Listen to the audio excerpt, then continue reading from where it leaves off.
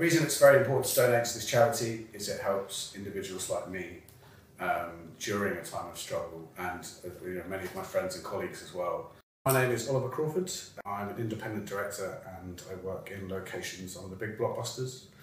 I've been in the industry for 15 years now.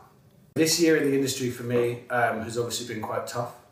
I decided last year, coming off the back of a big Marvel gig, to take 3 months off because it was so busy. Then that finished, I got hit with a massive service charge bill and the strikes kicked in. So that was kind of the start of my year. From that, because I have a mortgage, I wasn't entitled to any universal credit, and I also wasn't entitled to much job seekers allowance. I couldn't get a mortgage holiday because the bank didn't know when the strikes were going to end. And it turns out there's not many other jobs you can get spending 15 years working in the film industry.